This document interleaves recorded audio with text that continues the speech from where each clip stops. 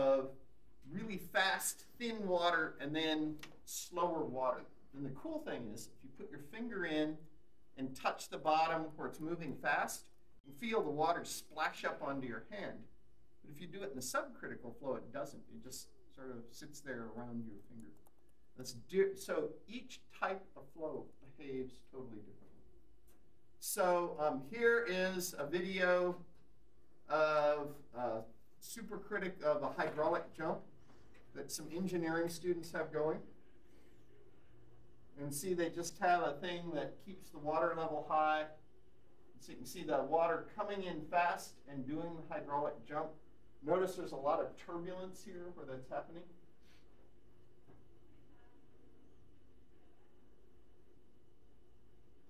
All right. Everybody see that one? And then here is where they're actually some other folks are actually using one to make surfing. So here's water coming in and jumping up to make a surf wave. You can see another one in the background.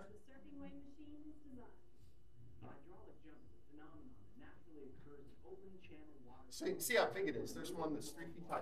All surf is a hydraulic jump.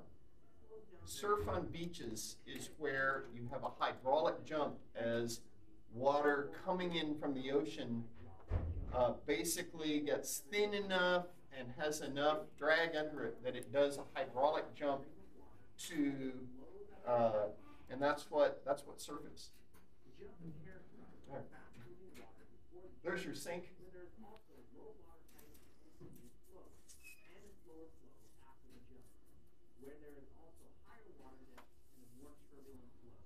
To make a standing surf wave, engineers use stationary submerged objects to direct the moving water upward. The shape of the object is altered to create different types of flows. The determination of this shape involves complex... We won't go into the engineering of surf. Any questions on those videos? Most mountain streams have hydraulic jumps too. Here's, I just found something showing rapids. So here's water coming in on supercritical flow, and there is the hydraulic jump. That's the rapids. How many of you guys have ever done a river on a raft? A few of you? If you do a rapids, you know, you're cruising along and then you go, whoa, and you go through this nice smooth thing down, and then you hit the bottom and you go kapoosh. Well, that kapoosh is the hydraulic jump. And you can see one here. And in fact, often after you go over a big rock, you'll have a whole series of what are horsetails, where the water goes up, makes a big wave, and then slides down again, goes up, makes another big wave.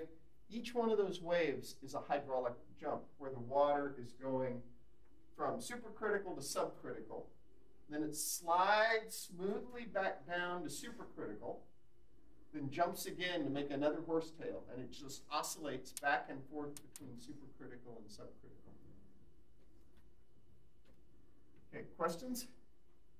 All right, here I'll just show you this because it's kind of cool. So you can see each one of those places where there's foam and where the water is like breaking upstream is a hydraulic jump. Okay, so poosh, there's one. So as they go over, another one. Oops, now they're in trouble. No, they're probably doing that intentionally to stay away from the big rock in the middle. Smooth water, and they're being boring. There we go. That's the Elder Statesman tour. Dr. Langford, quick question. Yeah. Our papers, is Cal going to return those to, or what? You said we were going to get them back. What papers? Oh, labs. No, Kyle did not get them back. I will have them, hopefully have them finished sometime today. And I was hoping he'd be here today so I could get him to get them finished. He ran into problems grading. So what I'll do is I will leave them, your graded papers, up in your lab. Okay. And you guys can come pick them up anytime. Yeah, I'm going to be in lab all day. Because I don't want you to have to wait till Wednesday. I'm going gonna be online all day tomorrow because I wanna review, so if I can get those. I papers, expect it'll be sometime this afternoon, Okay, good. mid-afternoon or something. Depends on how much. He said he had trouble with that. He was having trouble deciding which graphs were right and which were wrong.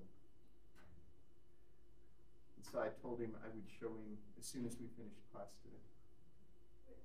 Graphs? Yeah, your Yeah. line graphs.